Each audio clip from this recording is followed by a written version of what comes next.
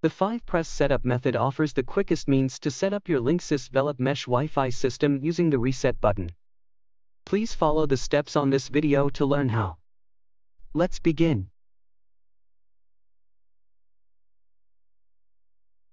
Ensure that the status light on Linksys Velop Mesh Wi-Fi nodes is prepared for setup mode. The behavior of the light will vary according to the model. For Linksys WHW0 series routers, MR series routers, and MX series routers, the status light should be solid purple. For Linksys MX6200 series routers, or MBE7000 series routers, the status light should be solid blue. Please note that if the light is in any other color, you should perform a reset. Check out the description section of this video, where you'll discover a link that offers instructions on resetting your nodes correctly. For education purposes, a parent node is a router or node connected to your modem or modem router. Meanwhile, a child node is an additional Linksys Velop intelligent mesh node or router that you can add to extend your Wi-Fi network. First, gather all your equipment in the same room as the modem or internet source.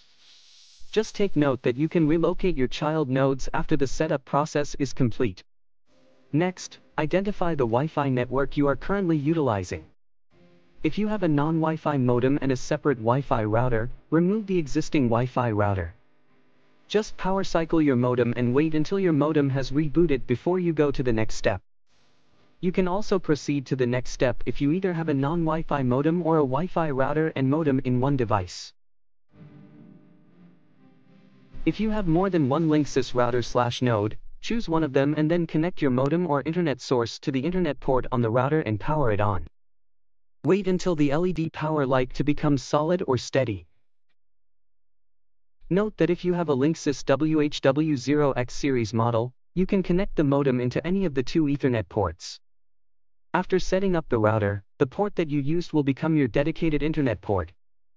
Power on all your child nodes near the parent node, no more than 10 feet from the parent node or preferably in the same room as the parent node. Make sure that no other cables are connected to any of the ports on the child nodes during setup. Go to the parent node and find the reset button either at the bottom or at the back of the router. Now, press the reset button on the parent node 5 times within 5 seconds. The light on your parent node will start blinking.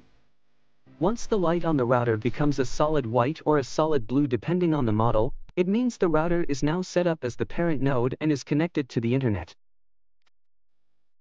Following this, child nodes located near the parent node will now initiate their pairing process once the parent node displays a solid light. Wait for each child node's light to also become solid, mirroring the parent node, before continuing.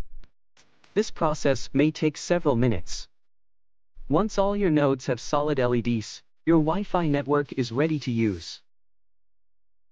You can now relocate your child nodes to your preferred location. After you power them on, wait until the child nodes have a solid light. This indicates that the nodes have connected to the network and are ready to use. You can now connect your wireless devices to your default Wi-Fi network located at the bottom or back of your router. Additionally, we have provided a link in the description section of this video directing you to our knowledge base article on how to change the Wi-Fi settings of your router using the Linksys Cloud account. We encourage you to explore this resource for further information and assistance.